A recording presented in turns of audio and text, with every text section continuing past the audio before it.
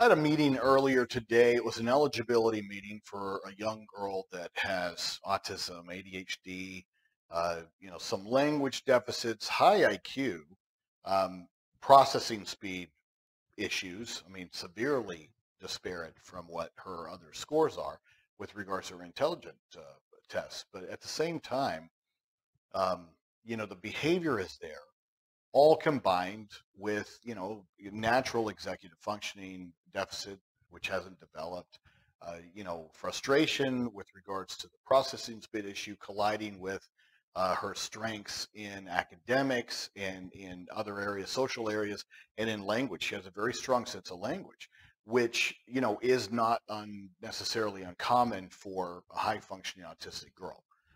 They tend to sort of be outliers when it comes to some of the natural uh, aspects that we typically see as deficits in boys. Okay. Now, in this particular situation, we're trying to get her an IEP for the first time. I don't, I sort of figured it wasn't going to be that big of a deal, and it wasn't. I looked at the eligibility report before the meeting even started, and I could see that she was going to qualify. Now, during the evaluation, they had asked the pragmatic or the social communication piece be done by an outside speech language pathologist. And this professional provided their insight and their reports.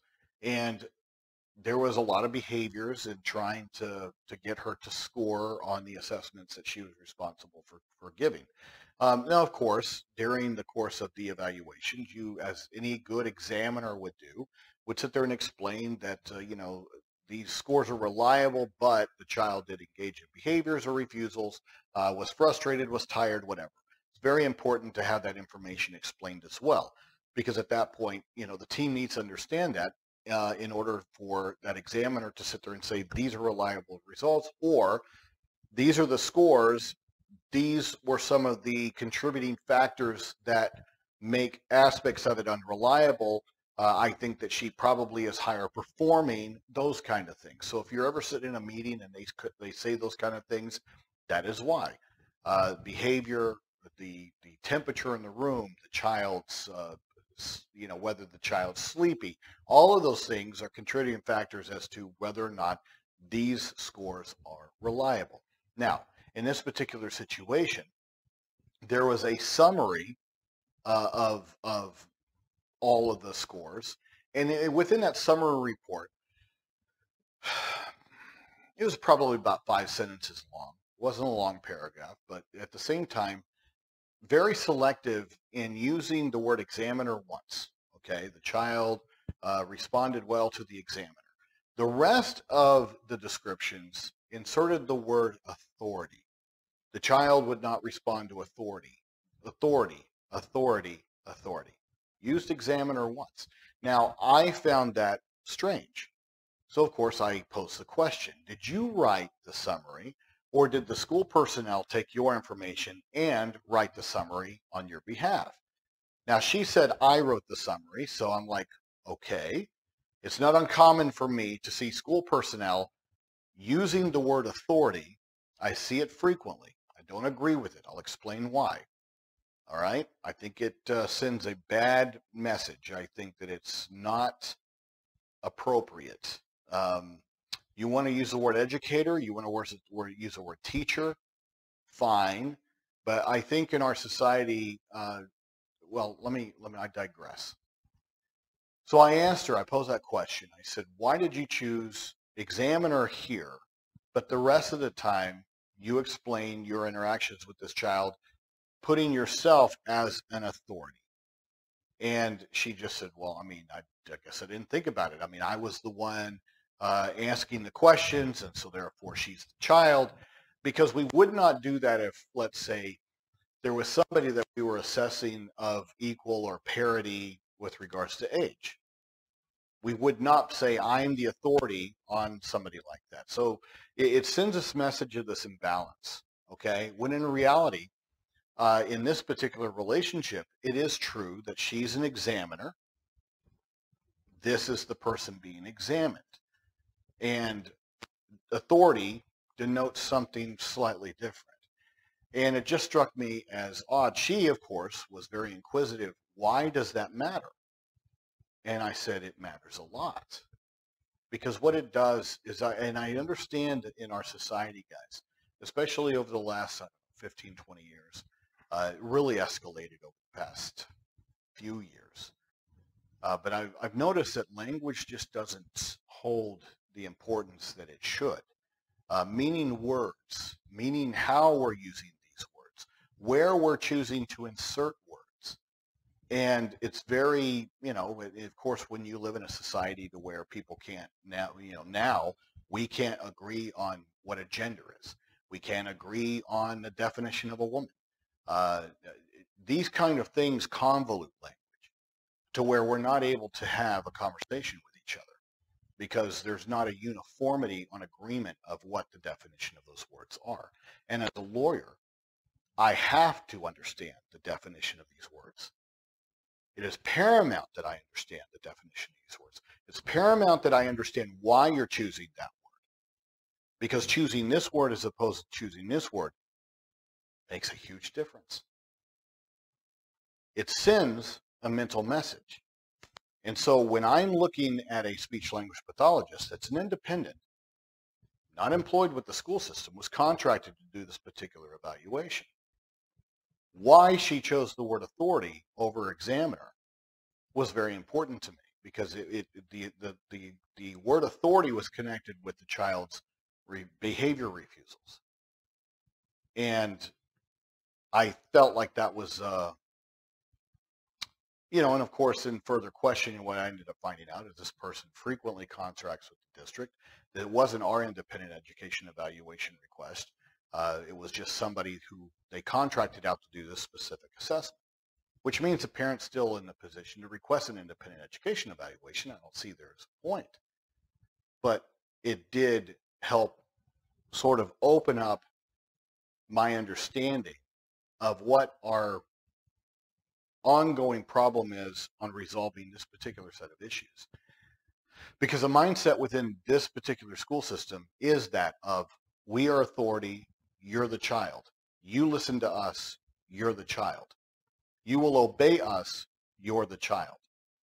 And guys, when you have a child that has, let's say, intermittent explosive disorder because they have a dysregulated mind, it hasn't developed, they're immature, there's major deficits in social emotional development to where she may be 7, but with regards to these social emotional areas, she's nowhere near that. All right, but yet she has a strong sense of language and a strong use of language. And the other thing is that academically, she's really performing at a mid-year first grade level, even though she's in kindergarten. All of these are contributing factors, which requires patience. It requires understanding. It requires teachers, not authorities, not authority. Okay? And I think we need to understand how we're using language and how we're describing ourselves and how we're describing those that work with our children.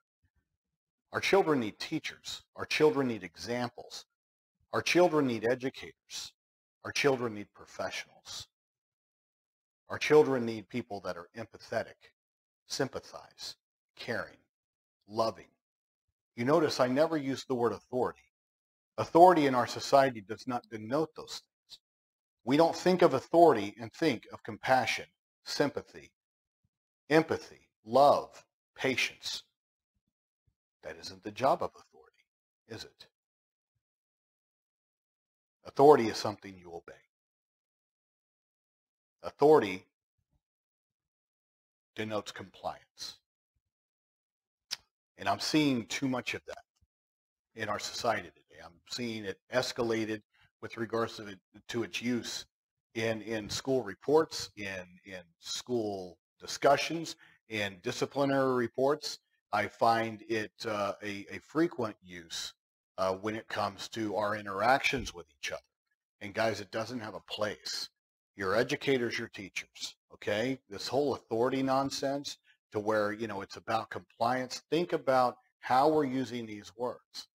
Think about, and be very selective, guys. And I'm talking to parents. When you're seeing these words as descriptors for, who's interacting with your child, please, please have that let off some red flags. Ask follow-up questions. Why did you choose this word over this word? Ask those questions. And I don't think that it's purposeful, guys. I think that we've been so conditioned in our current society that we've, and especially post-COVID, because everything was about authority there. You will do what we say. You will comply. We will mandate. We have that power over you. And it did a lot of damage to our individual selves, our individual rights. You know, screw the collective, guys. I don't understand this whole obsession with the collective. I'm able to protect the rights of your children because of individualism, because of individual rights, not because of some collective right. All right? The collective rights, guys, is actually what is damaging to our most vulnerable in our society. Because a collective denotes a majority, and a majority isn't right. A majority can be right sometimes, but even within whatever well-intentioned majority opinion and collective decision, there's always going to be those that are disenfranchised and those that are not considered. And so those of you that have adopted more of a collective mindset, you need to check yourself, all right? Because I can't protect your child under a collective mindset. I protect your child under an idea and under a theory of individualism, because that's what all of our rights are under, including an IEP, an individualized education plan. It's not a collective education plan. Though I'm starting to see authority try to treat everything as some uniform collective broad brush approach. You know, everything's small group instruction. Everything is some, you know, crafted, you know, life skills class that meets whose purpose? Well, the administrative convenience of the governmental system. It's not truly individualized, and our children aren't truly individually considered. Language is important. It is so immensely critical. So we need to stop looking at it as though it's just sort of, oh, well, that's just the word. These words have meaning. These words have definition. They're inserted in places. And whether you know it or not, whether you feel it or not, these words have power. And using the word authority when it should be examiner has power.